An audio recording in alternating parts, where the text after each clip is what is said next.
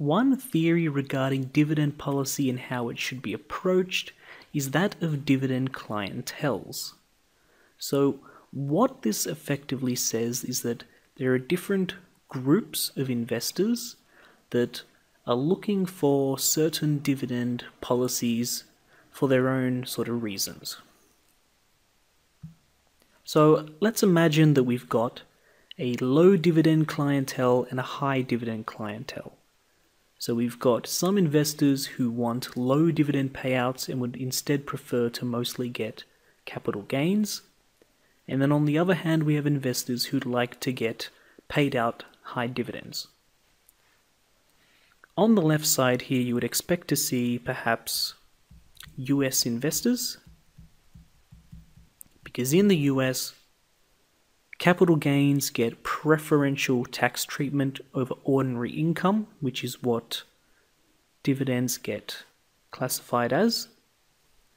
However, on the other side, you could see Australian investors, because in Australia, we have dividend imputation, which actually reduces the tax on dividends and makes them preferable to capital gains. At the same time, under high dividend clienteles, you could see fund managers. Now, fund managers are investing on behalf of members, and typically they have restrictions on what they can actually pay back. The assets that they hold in the members' names are put into two categories. They've got the principal and income. Now, principal is all the assets they hold in order to generate revenue, and then income is, of course, that revenue being generated. Now, if they hold shares that give dividends, dividends are classified as income and they can be paid back to the members. However, if they hold on to shares that increase in value and make a capital gain, the capital gain does not actually get classified as income. It's just added on to the value of the principal.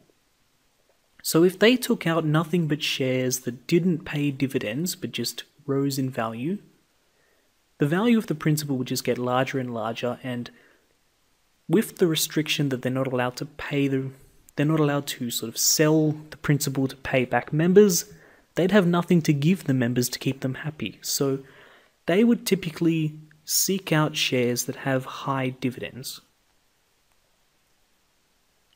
At the same time, you've also got a lot of institutional investors who have tax exemptions. So for a lot of institutional investors, dividend income is completely tax exempt as opposed to capital gains.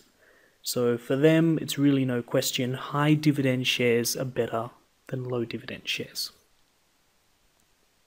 So some would argue that, according to this, it is ultimately fairly clear that high dividends is actually better for tax purposes for most investors in the market. Some would argue based on that you should have high dividends in order to cater to this much larger group so that you can increase the demand for your shares, which should drive up the price and increase the value of the firm. What critics say to this, however, is that ultimately that wouldn't really happen, because even if you are catering to a much larger group, markets are still fairly efficient, and pricing will be based on the value of the firm or the value of the shares according to sort of risk and return characteristics and diversification benefits. So it doesn't matter if you cater to a larger group with the tax treatment, the price should still be set by the market in a fairly efficient manner, and it's ultimately not going to matter. It is true that certain investors would prefer some shares over the other, if they're mostly the same except for dividend policy, according to tax treatment. but it shouldn't really have much of an impact on the value of the shares. Cut study time with concise video summaries by top students.